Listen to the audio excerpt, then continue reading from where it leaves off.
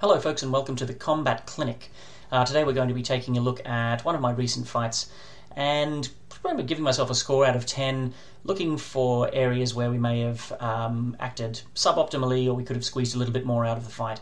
I've been experimenting, trying to figure out what kind of content I can create for Heroes 3 that's a little bit more snack-sized, a little bit easier to digest than following me through an entire campaign, which I realise is, of course, a pretty big commitment for you guys as the viewer. So what we've got here is a fight between Labitha, the Elementalist, in the corner, that's us, against Vitamina, the Necromancer. So without further ado, let's get into the fight and we'll have a look at how well I did in real time. So let's have a listen here to the previous version of me working his way through the early stages of this fight. Expert slow, past the turn. You haste your ghost dragons. The ghost dragons fly over here and attack my elves. If you do expert haste, I'm really sad.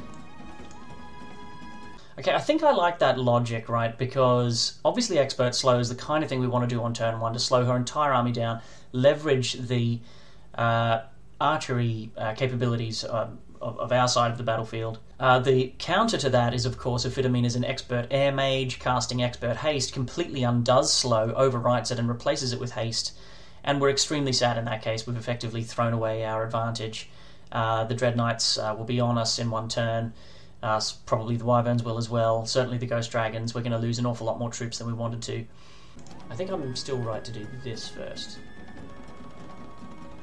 Although, one way to hedge against expert haste is to implode 1732.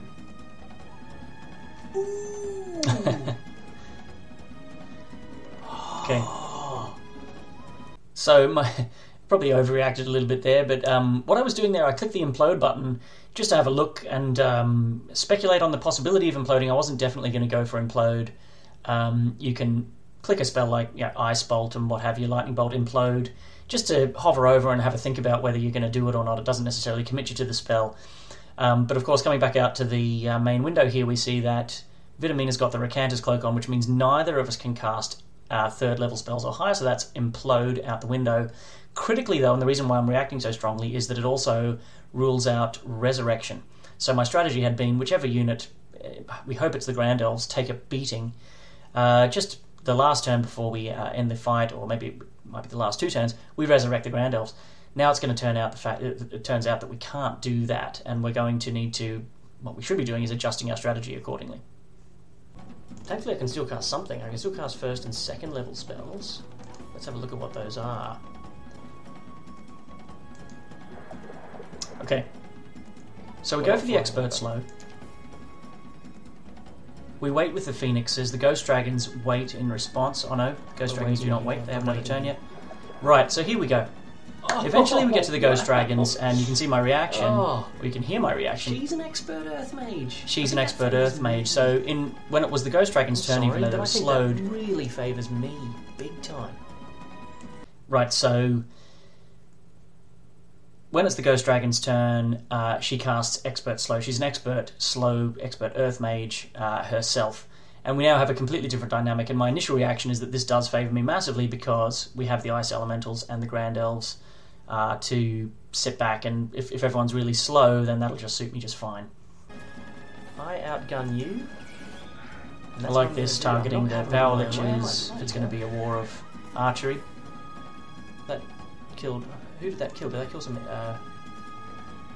didn't do too much damage. Did that kill some of these guys? I can't remember if what my starting stack was. I think it did kill some storm elementals there. These guys are here, so if these guys stand here, I'll be safe after the Phoenixes move. Yeah, so just turning off Death Cloud sort of makes some sense there. That's relevant.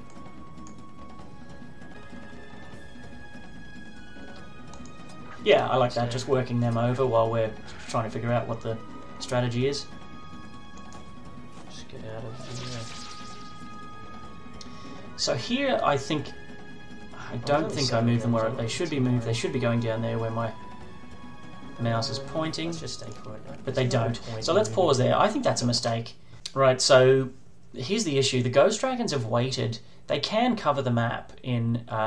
not this turn, but they'll move this turn, and when they move again, they'll be able to come over. They'll act before the Grand Elves.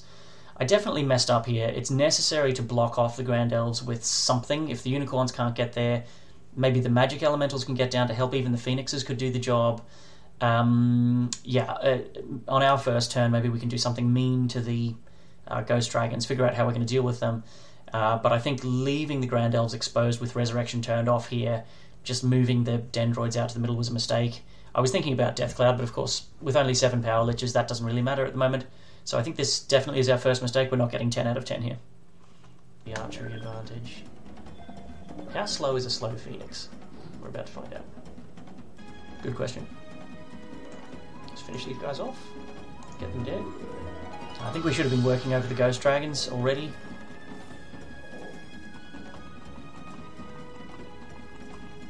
Notice how the Vampires, Wyverns have lined up so that the Phoenixes can't leverage their breath. Didn't work on these, though. Weapon. There's nowhere for the Phoenixes to stand other than in front of the Vampires. How far are they going to be able to move on their turn? And face retaliation from the Vampires, which is obviously not what we want to do. Stone Skin. Run away with the Phoenixes? Okay, let's pause here. So we're beginning to wake up to the fact that the Ghost Dragons are a problem. Only now, at the end of round 1, when the Phoenixes are coming back to their turn, we're beginning to realise that those Ghost Dragons are coming over. They're third to act next turn. And I think instinctively my reaction is start killing them. So as we'll see as I unpause it here, I lose a Phoenix in response. Dread Knights. That's quite a bad outcome. Yeah, I think this is a tough call. Labith is an expert Water Mage, so we could Expert Bless instead of Expert... Do I cast Shield? Or Bless? And as you can see, I've moved the Phoenixes back to protect the Elves, to take to send the Ghost Dragons to whichever direction they might go. But it's not enough, and the Elves take that hit. They take that hit, and it's a nasty hit. Okay, Expert Bless, love this. I mean, these guys take Storm Elementals, Ice Elementals. And then the good luck on top is just excellent, and yeah, we kill 4 Ghost Dragons, but again, we've lost a Phoenix, we've lost Elves here. Dispel! Yeah, I love this Dispel from Vitamina, right? Unlocking the Dread Knight's a fantastic target that I've left dangling out there. I feel like the Magic Elemental should be back home, helping in the bottom left. 12 is still decent. There's only 1 Power Lich left, so it just doesn't matter. I think this is fine, right? You're just not going to be able to cope with this. 10 of these kills most of you, yeah.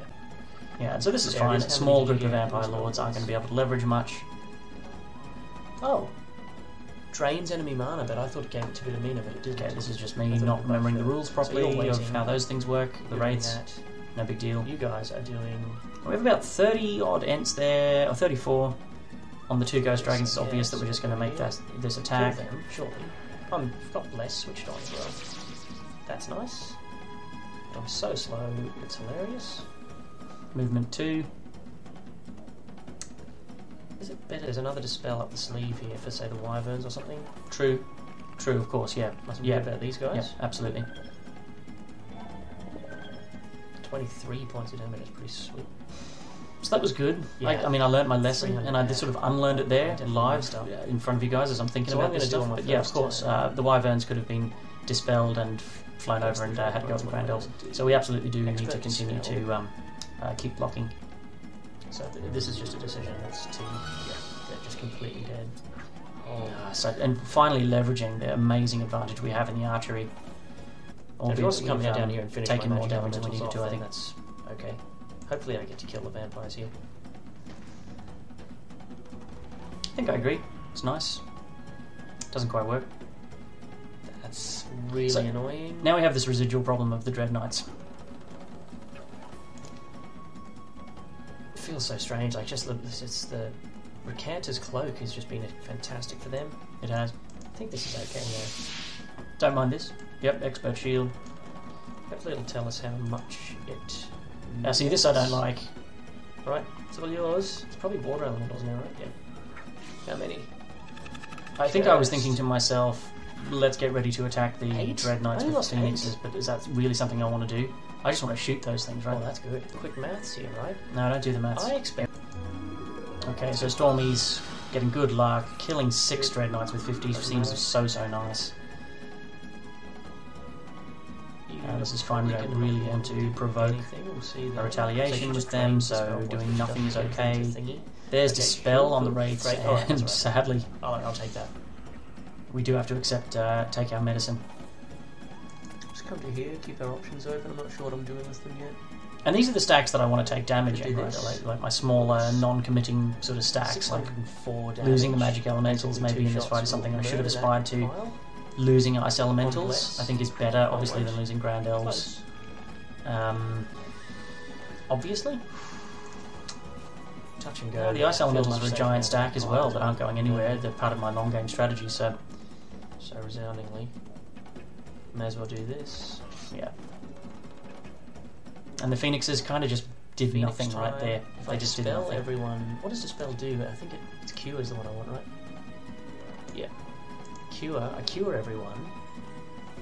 Okay, so here are the options. I think this is right what I'm thinking about is cure everyone. Means everyone is faster than the Wraiths. 160. Except for, well, things that are naturally slower than them. But then I like this variation where we go spell, instead of that we do Ice Bolt and just Phoenix them. And you do so much damage with blessed Phoenixes that, yeah, there's only 10 left, and okay, now the game's over. So I'll let this continue rolling just while I'm thinking about the residual. But look, in summary, I think it was correct to stay massively back here and wandering out into the middle, even with the unicorns, certainly with the magic elementals, was unnecessary. We had such an advantage in firepower, and with both sides having done expert slow right from the beginning, I think it was a mistake to venture forth, and the Phoenixes have flown around and probably wasted at least one turn. That's not too bad. I'll take that. Okay, so I'm saying here that's not bad, and I'll take that. I think, though, in hindsight, it's not amazing, right? I feel like one Phoenix is more than I wanted to lose or needed to lose, and certainly 17 Grand Elves as well. I feel like a more reasonable exchange might have been something like all the magic elementals, perhaps 8 storm elementals as well, maybe 10 ice elementals, instead of losing the Phoenixes and the Grand Elves. I think I do like the order of events, though, in terms of the spells we chose to cast and when we cast them. So hopefully that's been of some sort of interest to you guys. Just a quick look back at one of the more interesting combats from the last campaign. I'd probably only give myself about 5 out of 10, honestly, maybe 6 out of 10 tops for my decision-making. I think the cloak kind of threw me a little bit, and I'd been so used to spamming Resurrection with the Grand Elves and just really getting my own way that I don't think I quite played this as optimally as I should have. I at least did contemplate Expert Haste, I contemplated Dispel, but I didn't really move the units around in a way that sort of reflected that consideration. So anyway, let me know in the comments if this style of short content is interesting to you guys. It's very easy for me to do relative to the other type of content I've been doing for Heroes 3, so give me a shout in the comments, tell me what you think. Anyway, thanks for watching, and I'll see you next time. Cheers.